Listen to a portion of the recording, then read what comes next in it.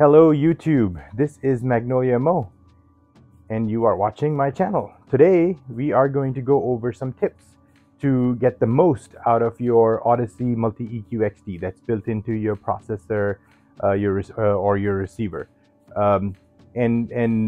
Just to start off with, I do want to acknowledge a mistake that I've made in the past, and in one of my videos I had mistakenly said something that was not accurate, right? So I'm gonna cover that as well.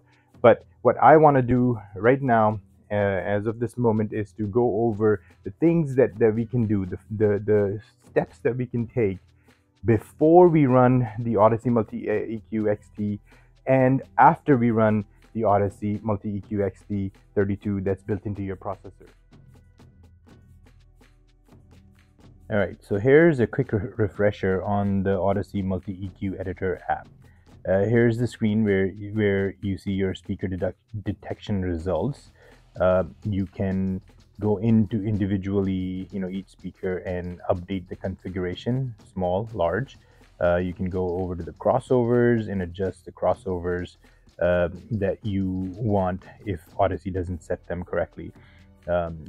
And then this is where you can go in and update the levels once you've validated with your SPL meter if the levels are not accurate.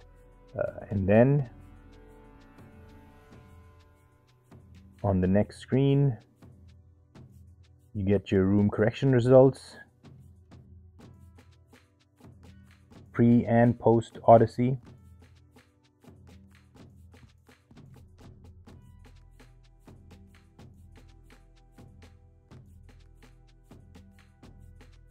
Next is the target sound options. High frequency roll off, go with option 1, 2, doesn't matter, up to you. The mid-range compensation, I have it all off for my speakers. I'll talk about that. The curve editor, this is where you can boost or you can cut certain frequencies.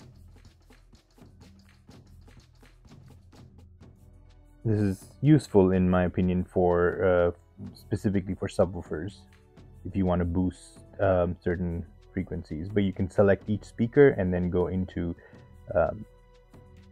that speaker and edit the curve.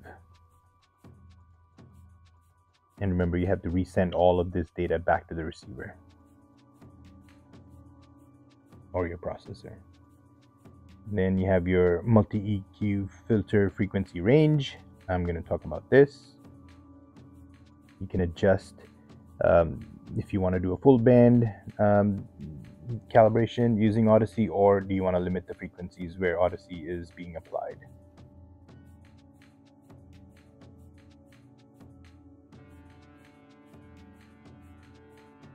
And then finally, you have your Audyssey settings for dynamic EQ, and all those are all preferential.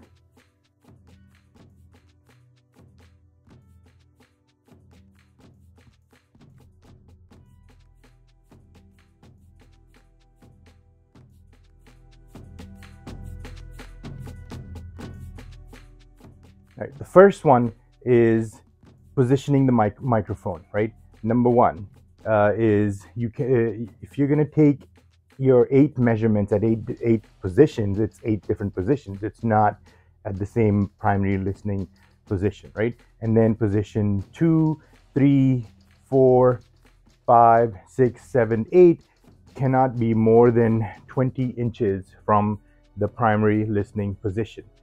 In my last video, I had said 24 inches. That's what when you're running the software, that's the direction that you get. But I've done some research, and you're probably already aware that 20 inches is more more of the practice, and that's where you're going to get the best results, right? So it's no more than 20 inches from the primary listening position.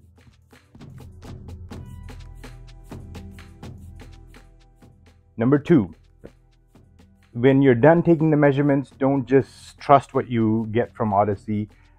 You have to play the room, right? You have to play your speakers. Essentially, you have to go with what your speakers are. If Audyssey will incorrectly set up certain speakers to large, or set the crossovers low, like for example, my B&W 702 S2s, it sets them at large. I actually have to manually go in there, set them to small, and then I set the crossover to 40.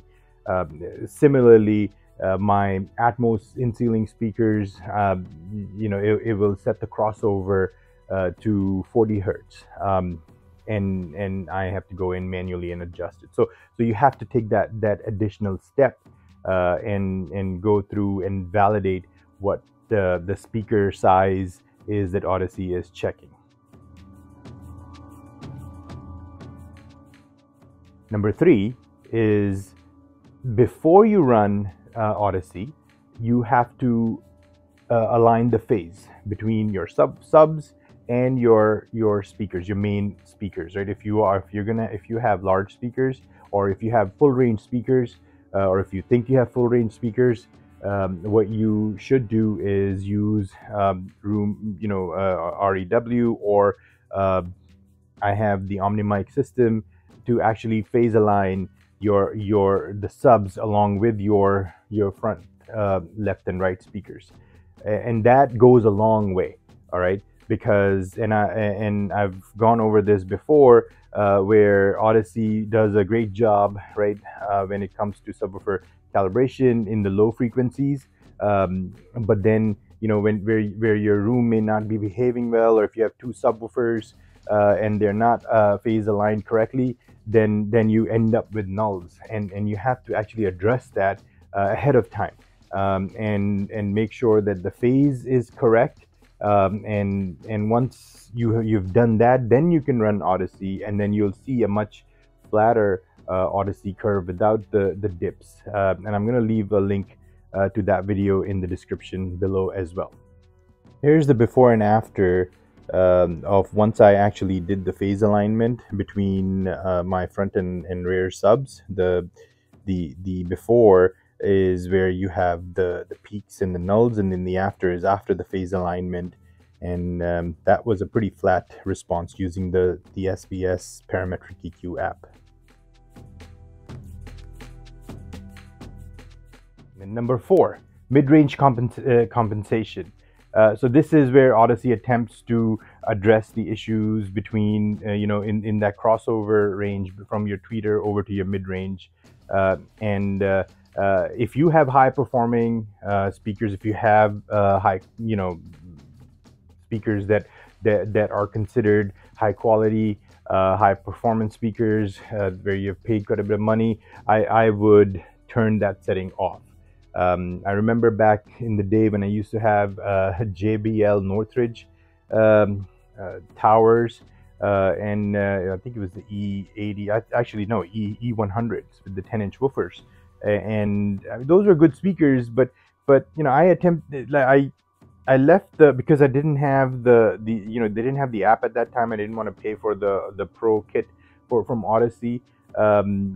And I believe, this is my theory, that mid-range compensation actually messed up the tweeters on one of actually on both of the speakers, and they started to distort, and that's just me, but I think if you have high quality speakers, that is a setting that you can turn off. I always turned it off with my Martin Logans, the Theos and the Vantages, Martin Logan Vantage that I had, because there is no tweeter, it's just one panel, and then even when I had the center, which was the Stage X, and then the Motif X that uses the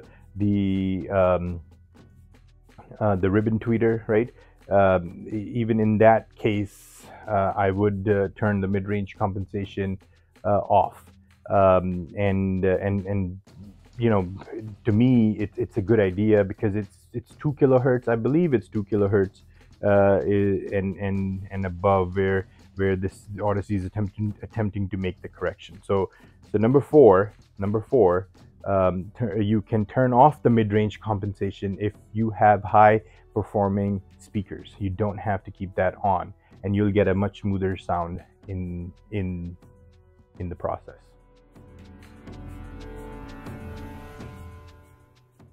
The number 5 is the Shroeder frequency, limiting Audyssey frequency range, right? This is different from the mid-range compensation.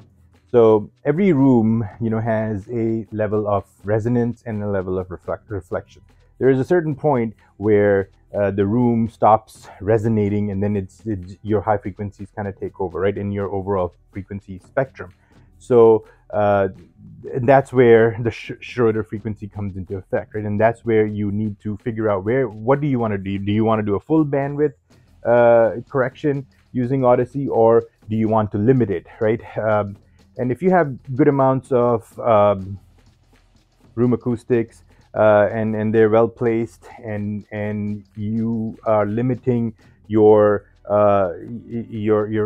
reflections in the room, then you don't need to EQ in the high frequencies, right?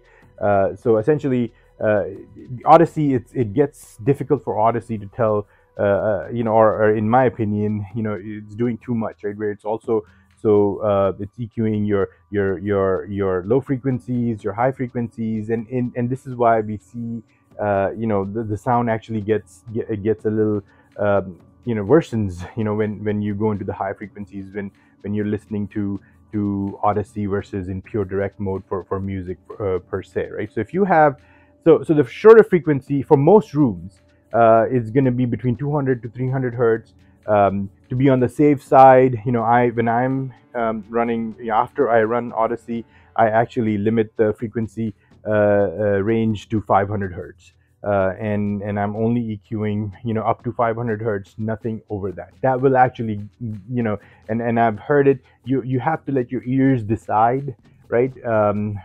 Whether it made a difference and is it better or not. And I will tell you, you will find it better, by limiting the frequency range that Audyssey is being applied to, right? So 500 hertz, you can go a step further, which is completely optional. If you have REW, or if you have the OmniMic system like I do, you can measure the RT60 decay in your room, and then limit Audyssey to that number, right? And to that figure, right? In my room, it's around, like, if I look at 750 milliseconds, it's between 450, it's around that number, 450 hertz or so, right? That is my cycles. That's where my Shroeder frequency is in this particular room. So I limit it to 500 hertz, and then we go from there. That to me is a very good tip. If you limit it, you will, I'm fairly positive you're going to actually like the sound that you're getting. And let your ears decide. Listen to some 2-channel, listen to some music, stereo music, and you will see that, or you will hear actually a difference in limiting the frequency range versus not limiting the frequency range. Here's the RT60 decay of my front speakers, essentially at 750 milliseconds. It is around 450 hertz or so.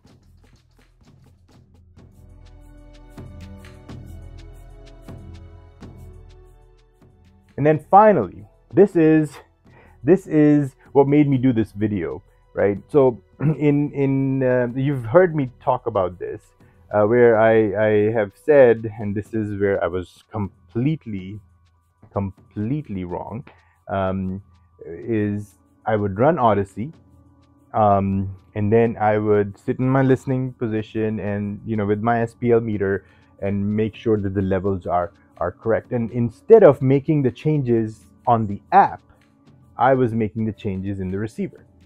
That is a no-no. The app is where all of the data is. It's sending the data over to the receiver, yes, but the receiver is not calculating, all of the filters and things like that. It's the app that's doing it. So you actually have to, once you run Audyssey, you have to measure it with an SPL meter, right? And you can note down on the receiver, you can note down what the levels are. It's perfectly fine. but you have to transfer those levels, or you have to go back into the app, update all of the levels in the app, and then resend it to the receiver. That is the right way to do it, and that is where I was completely wrong. All right, so I hope you like this video. This is just my 6 tips, right, to get the most out of your Audyssey calibration that's built into your processor and your receiver. So if you like this video, please give it a thumbs up. Go ahead and share the video. If you're not subscribed to my channel, please go ahead, subscribe to my channel, and look and stay tuned for more videos such as this one.